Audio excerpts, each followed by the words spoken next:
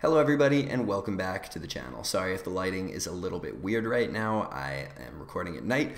Reasoning being that I procrastinated too long due to looking at my fantasy football team and trying to make trades, and then I had to roster bait right after that. So anyways, now that I've completed, let's go ahead and get into some systems design for the day. We will be talking about Redis and Memcached. Alright, so before we jump into this one, let's just do a very quick refresher on some certain types of caching that we've seen throughout computing. The most obvious one is probably the one that comes with your CPU, and that would be things like L1, L2, and L3 cache.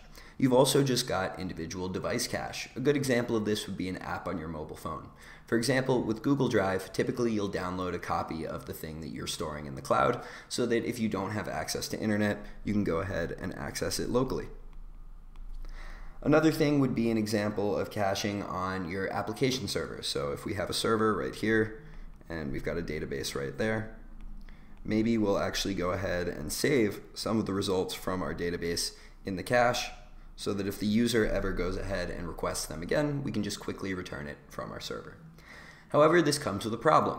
Like we've spoken about in the past, when your cache is actually tied to a physical device or something like that, it is literally limited by the capacity of the device itself. And so as a result, sometimes we want our own separate caching layer. And in distributed computing, the way we might do this is with something like Redis or Memcached. So what are the upsides and downsides to recap? Well, basically it is a little bit more complex because now you might have to add and manage separate components, but at the same time, and this is the most important part, it scales independently.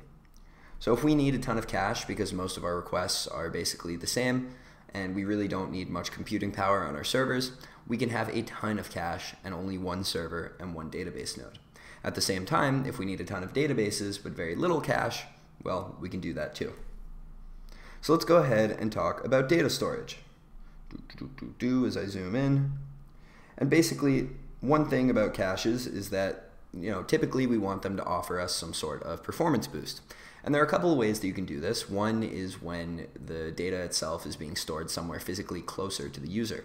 A good example of that would be the Google Drive example, where, for example, you would write to a document and then eventually that gets uploaded to a cloud, but that's done asynchronously, and the write to your local hard drive is basically a write back cache, and it's faster because it is located closer in proximity to your device.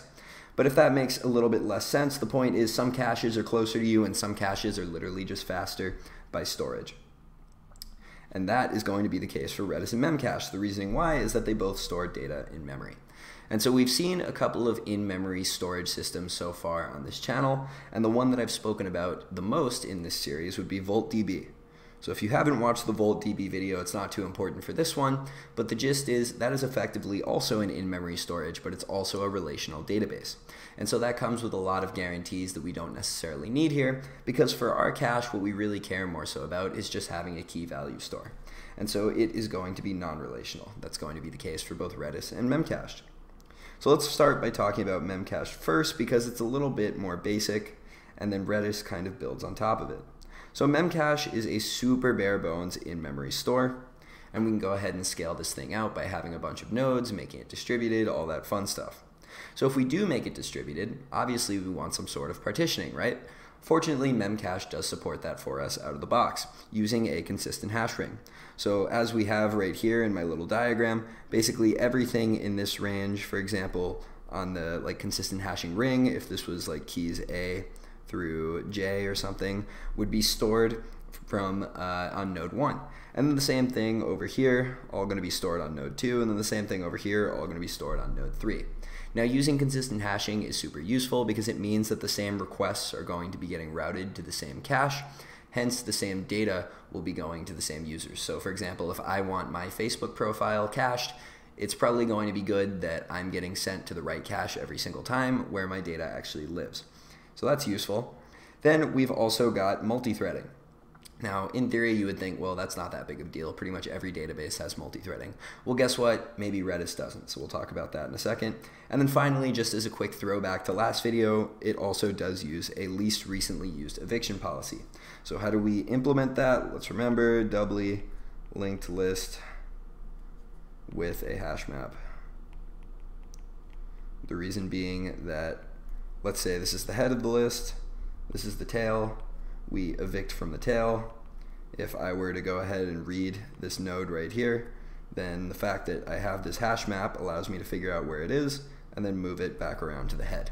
Anyways, that's a bit of a tangent. Now let's go ahead and move on to Redis and talk about that a little bit. So the main benefit that Redis offers over Memcached is that it's super feature rich.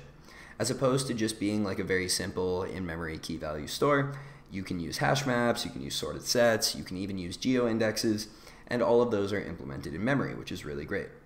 So as opposed to Memcached, which just does partitioning via consistent hashing and having a variable number of partitions, in the case of Redis, we actually have a fixed number of partitions, and which partition goes where is basically communicated via a gossip protocol.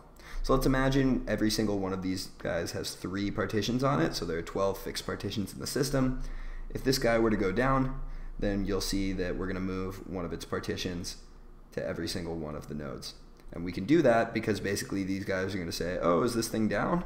I think so. Is this thing down? I think so. And then once they all agree, then partitions start getting moved around. Okay, cool. Another useful thing that we've got with Redis is a write-ahead log. So I didn't mention that in Memcached, but of course what that write-ahead log is going to allow us to do is make atomic operations, because we can first commit them to the write-ahead log, and then we can actually write them in memory. That way, if our machine were to go down in the middle of it, we can look at our write-ahead log and say, well, were we supposed to actually write this thing? If not, well, abort it. If so, commit it. And so that way we can have atomic basically operations.